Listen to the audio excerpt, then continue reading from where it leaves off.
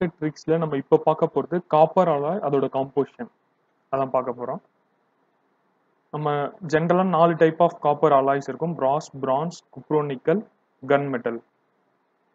First பிராஸ். இப்போ நம்ம copper எடுத்துக்கிட்டோம், காப்பர் அலாய்ஸ் எடுத்துக்கிட்டோம்னாவே நமக்கு காப்பர், ஜிங்கு, டின்னு. இப்போ எது ரெண்டு சேர்ந்தது பிராஸ், எது ரெண்டு சேர்ந்தது பிரான்ஸ் அப்படின்னு உங்களுக்கு கன்ஃபியூஷன் வரலாம். இங்க இசட் இருக்கு, அதனால ஜிங்கை விட்டுருங்க. ஜிங்கை விட்டுட்டு காப்பரும் டின்னும் சேர்ந்தது பிரான்ஸ். சரி, காப்பர் அண்ட் டின் சேர்ந்தது பிரான்ஸ். ஓகே, அடுத்து காப்பரும் ஜிங்கும் சேர்ந்தது வந்து பிராஸ். காப்பரும் ஜிங்கும் சேர்ந்தது பிராஸ். இங்க இசட் இல்லைன்னா இசட் வரணும். ஸோ காப்பர் பிளஸ் என்ன போடணும், இங்க இசட் இல்லை, அப்போ ஜிங்க் போட்டுக்கலாம். ஓகே, அதை வச்சு நம்ம பிராஸ் பிரான்ஸ் சொல்லிடலாம்.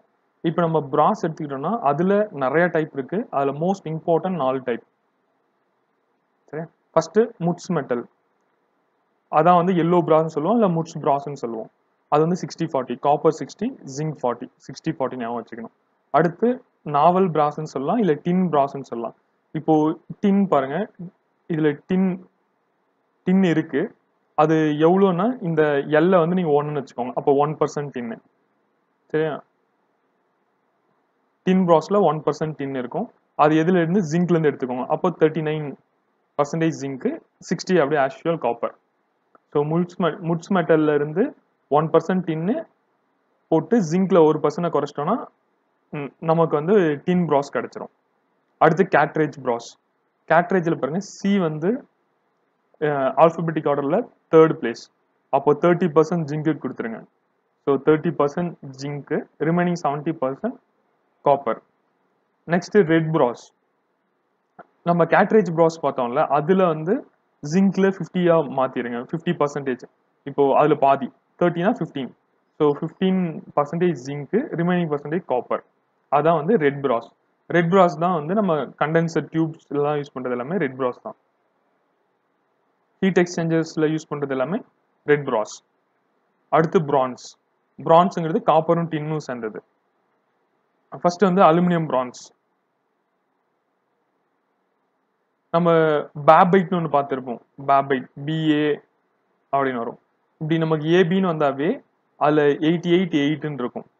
பேபைட்ல 88% டின்னு, 8% ஆன்டிமனி பார்த்துருப்போம். அதே மாதிரி இங்க பாருங்க, அலுமினியம் பிராஸ் BAன்னு இருக்கு, இது மட்டும் ஞாபகம் வச்சுக்கோங்க. ஸோ அப்படி இருக்கும் போது 88-8 வரும். இங்க 88% காப்பர், 8% அலுமினியம். சரியா, இது பிரான்ஸ் கண்டிப்பா டின் இருக்கும், டின் 0.5%, ரிமைனிங் அயன். அடுத்து பெல் மெட்டல். பெல் மெட்டல்ல பி வந்து எப்படி இருக்கு, கிட்டத்தட்ட 8 மாதிரி இருக்கு. ஸோ அப்போ 80% காப்பர் ஞாபகம் வச்சுக்கோங்க, அரௌண்ட் 80% காப்பர். இது அப்ராக்சிமேட் வேல்யூ. ரிமைனிங் 20 வந்து டின். Next phosphorus France. இப்போ பி இருக்கு, அந்த பியை திருப்பி போட்டீங்கன்னா 9 மாதிரி வரும். அப்போ around 90% copper, 9% tin, ரிமைனிங்ல 0.1 to 0.3% phosphorus. சரி, நம்ம அப்ராக்சிமேட்டா தான் சொல்றோம்.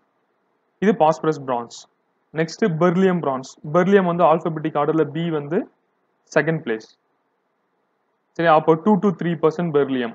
எக்ஸாக்டா சொன்னா 2.75 வரும்.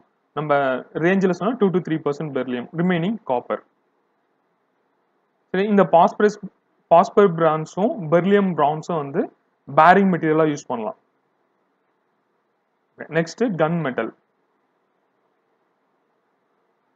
கன் மெட்டல்ல பார்த்தோம் அப்படின்னா 88% காப்பர், 10% டின்னு, 2% ஜிங்க்.